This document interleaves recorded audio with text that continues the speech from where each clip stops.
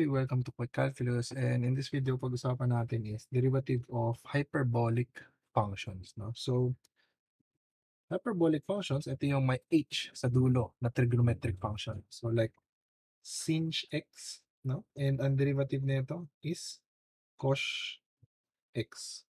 Okay? And yung kabaliktaran niya, so if we have cos x, ang derivative nito is sinh x, no? So, unlike yung sine and cosine na negative yung sign kapag kinuha mo yung derivative ng cosine, dito, same sila ng sign na positive pa rin. Okay? And, paano naman kung we have tan h of x?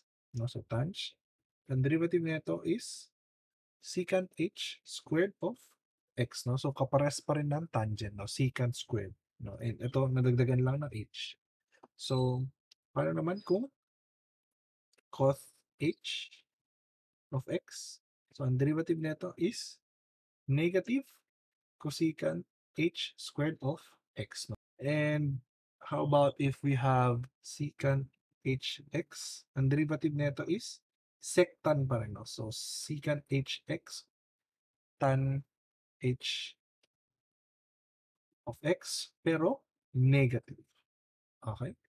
And lastly, if we have cosecant h of x, ang derivative nito is equal to negative cosecant h of x times cotangent h of x. No? So, kung mapapansin nyo, sine, cos, and tan, lahat positive yung derivative nila. Yung cos, sech, and cosech ay lahat negative. No? Pero, essentially, yung derivative nila is the same lang sa trigonometric functions. No? Ang nagkakaiba lang dito is yung signs.